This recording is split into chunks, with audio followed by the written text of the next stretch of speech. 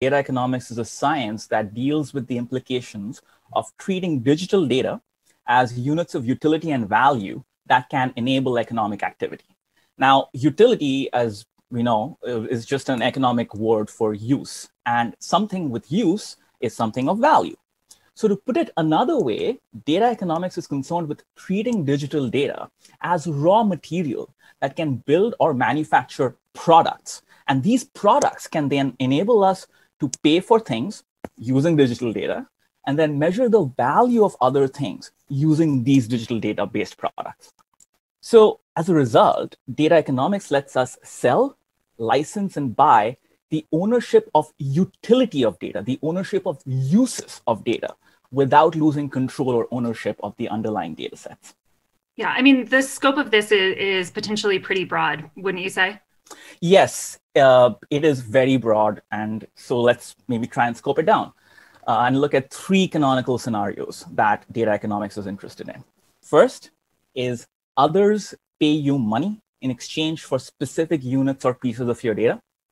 Second is you can pay others with specific units of your data in exchange for goods, services, labor. And then the third, and probably the most interesting one, is others pay you with their units of data in exchange for your units of data. So let's break down these scenarios, especially the first one, because that is probably the one that sounds like something familiar, that others can pay you money in exchange for specific pieces of your digital data. You know, we are all familiar with business models that have to do with buying, selling, licensing digital data sets. So if we just took a broad look at what are the current models for utilizing digital data, they are as follows. There are two, really. Serving as data sources for digital applications that are delivering features and value to users, and hence generating revenue for the creator of the digital application. That's basically been the canonical use of digital data since, you know, we've been dealing with it. And the second, and a more recent one, with the growth of big data platforms, machine learning platforms, is that digital data can now serve as a commodity that, when analyzed, can produce insights leading to potentially more revenue. Data economics, on the other hand, looks at digital data from a slightly different perspective, or a very different perspective. It looks at digital data as raw material for manufacturing, or minting, as we call it, products that have both utility and hence value. We call these products built of this raw material of digital data assets, again, with a capital D and capital A. All right. So you and I have talked before about this concept of packaging up data and then selling or licensing the utility, the uses of that data rather than the underlying data itself. And, you know, to me, this has always sounded kind of like a radical concept. I mean, radical in a good way, because there's this idea that, you know, the people generating data or the companies generating the data have more ownership or control over that. You know, they're not giving up their underlying assets. And so, you know, I'm an analogies person, as you guys often remind me. You know, I like to have an analogy for everything. So my analogy here has been something around like, okay, I own a whole lot of land, maybe a whole lot of ranch land. I could sell that land to somebody else, but I could also maybe lease that land and allow someone's herd of cattle to graze upon it, so that I'm, you know, getting some use out of the land, but I don't have to, you know, give up the land itself. Can you maybe run with that analogy there a little bit? But I mean, is this kind of what we're talking about? You can hold on to things, but also get use out of it in a way that maybe we haven't talked about before with data. Yeah, absolutely. Absolutely. I mean, your land analogy actually works really well. So, you know, the difference between traditional utility of data and data economic utility of digital data can actually be demonstrated quite well with that analogy. So let's imagine that, you know, the data sets that you or your company own or are generating are basically pieces of land. And let's say that the data streams that you are generating or have access to are lakes and rivers, for this analogy. So if someone were to say, okay, how can you utilize your land and your water bodies? How can you get use out of them and get value out of them? And you have a few options, right? The obvious option would be that you sell the land or rent it out as a whole or in pieces. The other and probably more interesting use is that you can use the land, you can use the water bodies and the resources they contain to build products that in turn have their own uses or utilities. So you can mine or extract resources, minerals, oil, etc., from the land. You can harvest fish, drinking water out of your water bodies, and then you can sell or rent these out. These are products sort of that you just extracted from your land. Now, it gets even more interesting when you think about using these extracted resources to create new products through a manufacturing process. So let's say you can forge metallic products from extracted ore. You can purify and package the water to sell it as bottled water. You can till the land, sow seed, and grow crops. Even more interesting is in many cases, you can even combine these products that are coming from your land and your water. So let's say if you have the tools, could combine the ore, the metal, and the oil to, let's say, build an engine. You can, let's say, do something like build canals to use the water to irrigate your crops. Or if we just put everything together, you could route water to a hydroelectric pump that is then being run by this engine that you developed. So basically, within a data economic frame of reference, or a data economy for short, we can treat our data sets and data streams as reusable raw materials that can be used in pretty much these three ways. So you can extract data from data sets and data streams to manufacture products called data assets that are, again, utilizing the underlying data. These data assets can then be sold, licensed, and bought, or otherwise utilized. In addition, you can then create new data assets using existing data assets as inputs or raw material. And then, of course, you can combine different classes or different types of data asset products to create new data asset products. Yeah, so I mean, this is really interesting. So this means that you can, create these data assets and then create different kinds of products. You're saying all based out of the same data. So, I mean, for a business that's generating a lot of data, what does that mean? They could generate, revenue in a lot of different ways from the same data stream? That's exactly right. That's the fun part about using data as raw materials and as intermediate resources to build products. That, unlike physical resources, digital data can be copied and transformed without losing the original raw material. Hence, the same data set can be used to produce multiple types of revenue generating data assets, each increasing the value of the underlying data set. So can you give us some examples, like real world industry examples of how this would work? Yeah, sure. Let me give you two examples. These are not necessarily things that we are directly working on right now. We'll see those examples later, but these are more intuitive.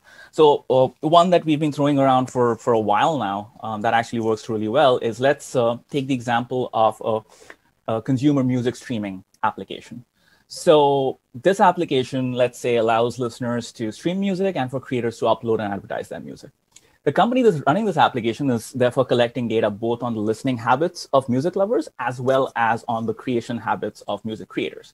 This company can potentially create different types of data assets using the same underlying data sets, and sometimes by even combining different data sets. So for example, a data asset type could package up key analytics and insights about the habits and preferences of that are completely anonymized or aggregated or something like that of music creators, and then be targeted as products to companies that are producing things for music creators. Another type of data asset could be packaging up insights on the anonymized behavior of music listeners and be targeted towards other companies that are catering to music fans. Or let's go even further. Let's say that a company like, let's say, SoundCloud decided to allow a competitor like Spotify to have access to the insights derived from the habit of SoundCloud's listeners. SoundCloud may not only want to control the specific insights that Spotify has access to, but also ensure that they get credit each time Spotify utilizes or profits from their data. This, again, is a hypothetical, by the way. We are not working with SoundCloud or Spotify. But that gets us to another example, which might be even more interesting. So let's pause for a second and think, why aren't the users of the streaming application, the music streaming application, whose data is actually powering all of this, why aren't they getting any credit, any share of the revenue that is being generated through the anonymous music consumption data, anonymous music creation data?